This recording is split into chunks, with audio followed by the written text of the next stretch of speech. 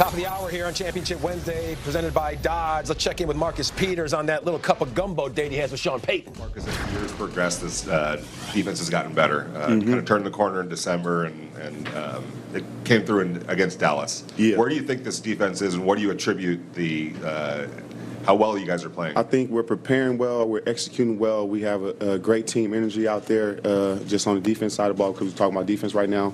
And we're doing exactly what Coach asked for us to do. We're attacking our game plan, and we're executing our game plan. I mean, if we do that, then we put ourselves in a position with the guys that we got to be able to go out there and be successful. Hey, Marcus, over here. When you said whatever it was that you said earlier in the year, you seemed pretty confident that you guys were going to meet again, that you were going to get another chance against the Saints. It's pretty early in the year. What made you so sure? I mean, I just, like I say, throughout all the other stuff that was behind it, me personally, I didn't have an excellent game that game. So you look forward to those rematches and stuff like that. Be this, y'all didn't know it to turn out to be this. You feel me? It just so happened. Like I say, y'all have fun spinning the gumbo thing all week too. So yeah. No, but with the gumbo thing, I mean, Sean McVay just hollered in about soup. But Marcus, does it make it more fun to kind of have banter like that back and forth? Hey man, my coach is a fiery coach. I'm a fiery player. We have fun with these things internally. We're gonna try to lead y'all to be the media, so y'all do what y'all gonna do with it. But you did put it out on Twitter.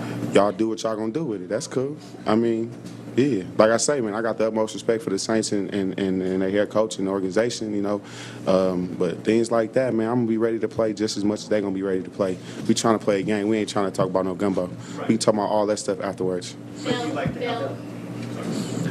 He's pushing, and it's not gonna get no further. It seemed like you were. I am having fun. We talking about it right now. We laughing about it, man. I don't think that is something that we need to be pushing towards. That's over the top of the NFC championship. Let's push that we got the number one team in the NFC versus number two team in the NFC, and we trying to see who we trying to send to the Super Bowl. How would you evaluate your season? I think we ain't done yet. But you personally? I think we ain't done yet. Marcus. So what you getting at? No, I'm wondering, do you think, according to the stats, you've had a season below your normal standards? Oh, yeah, that's cool. I mean, coming to this game, I come from a place where you're going to have your ups and downs. As long as your ass don't stay on the ground, you pick yourself up and you look yourself in the mirror and you keep striding and you keep building to become the best player that you can be and become the best person that you can be.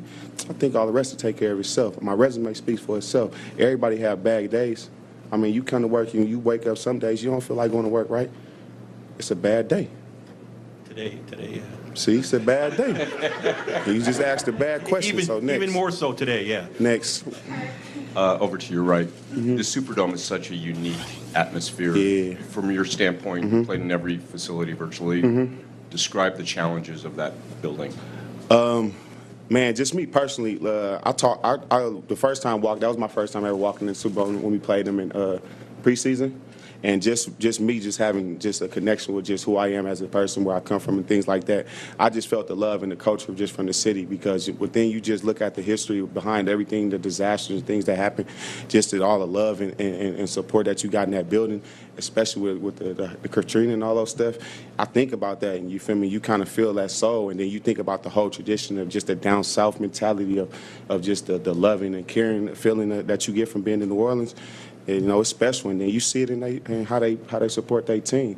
The Who Dat Nation is gonna be there, and like you say, we come in and we gonna have a nice game, and we gonna see who win.